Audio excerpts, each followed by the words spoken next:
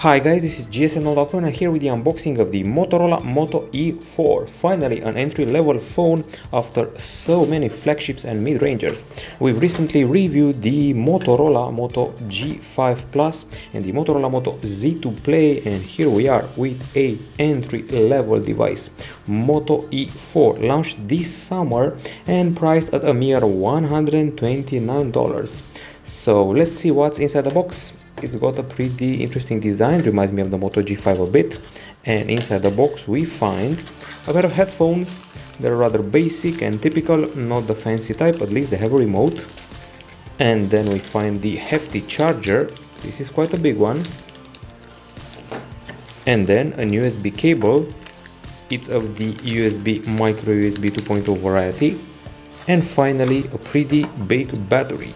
So this is a 3.8 volt battery, lithium ion polymer, and from what I know it should have a capacity of 2800 mAh. Opening it up, and this also means I'm going to have to remove the back cover of the phone, but before that let's see what else is inside the box. Of course we have the manual, so that's it. The Moto E4 has the pretty typical accessories you're going to find with most modern phones. Put everything back in and let's see how we can open up the phone. It's been a long while since I last seen a phone that required you to remove its back case. Here we go.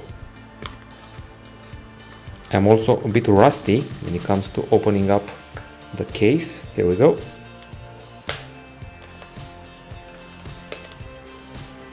Not the easiest thing to pull off. Come on.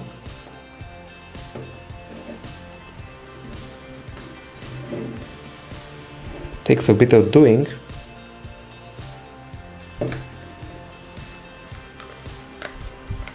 Finally, we've achieved it. And voila! Now it's time to insert the battery. And it may be big and wide, but it's also pretty slim. Here we go. Got a micro SD on top of the SIM card slot. We put this back. And let's also peel off this plastic layer on top of the screen. By the way, you're seeing here the specs. We got pretty typical stuff: 2800 mAh battery, 2 GB RAM, 16 GB of storage, quad-core CPU, 8 megapixel back camera, 5 megapixel front shooter with its own LED flash. That's cool. Quad-core CPU, 5-inch HD screen, and fingerprint scanner, which is right here. Let's peel it off. And this was easier done than the back cover thing. Fire up the phone and let's see what happens. Motorola Moto E4, priced at just $129. It comes in black or gold. It has a 9.3mm waistline and it weighs 150 grams. It's got a 5-inch 720p screen with a 2.5D glass panel, full lamination, and 70% NTSC colors. The CPU is a quad-core one of the MediaTek sort, the MT6737, but that happens in Europe and Asia. In USA you'll get a version.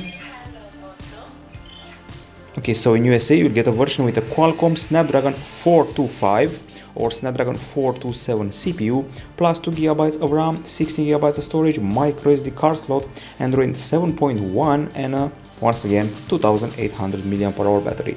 The phone is completed with a water repellent coating. It's got 4G LTE in the mix. There's an 8 megapixel back camera with f2.2 aperture and LED flash, and at the front 5 megapixel camera with LED flash again and f2.2 aperture. There's a Bluetooth 4.1, micro USB, dual microphones, GPS, and of course a fingerprint scanner. And this has been a pretty short setup, which I'm digging. Here we go, pretty colorful background, everything is loading up, and I find the app drawer to be similar to what we've seen on other recent Motorola phones. Pretty fluid experience at first sight, and also quite a bright screen. That's my first impression. Of course we get a stock camera app. Here we go. With a swipe we should see the options. You can take photos in 6 megapixels or 8 megapixels, and you can film up to HD. No full HD video here, at least at first sight. The main options are here, and that's the first contact with the Motorola Moto E4. Entry-level phone $129, and rest assured we'll be back with a full review very soon. And by the way, we're also playing with its bigger version, the Moto E4 Plus. This is from gsnl.com. Bye bye.